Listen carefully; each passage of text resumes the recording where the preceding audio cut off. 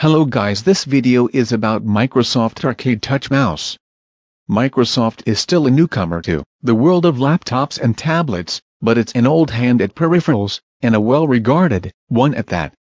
When the sleek new Surface laptop starts shipping on June 15, it will do so, alongside a refined version of Microsoft's Arc mouse carrying the Surface name.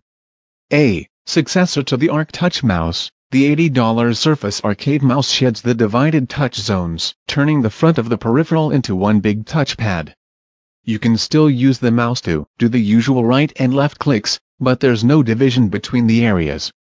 That may feel odd for some, though you can just opt for touch gestures instead. Tap the touch surface with 2 fingers, for example, as a substitute for the right click.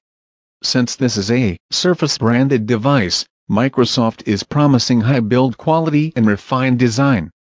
The single touch area certainly plays into that, but so does Microsoft's claim of an optimized structural design, meaning this version should feel sturdier than its predecessors. As this is an Arc mouse, it can flatten for easier storage during travel. Microsoft is also bringing its love of clicks and snaps to the Arc mouse. One of the features touted in Microsoft's promotional video for the Surface Arcade is a better snap, the impact on you at home. This is a wireless mouse that connects via Bluetooth 4.0 and can work within 16.4 feet in an office environment, or double that in a more open area. Microsoft also says it only works with Windows 8 and up. That may be an unbreakable rule, as the mouse requires Microsoft's Mouse and Keyboard Center software, which could be regulated to keep out Windows 7 interlopers. The Surface Arcade takes 2 AAA batteries and the company says they'll last up to 9 months.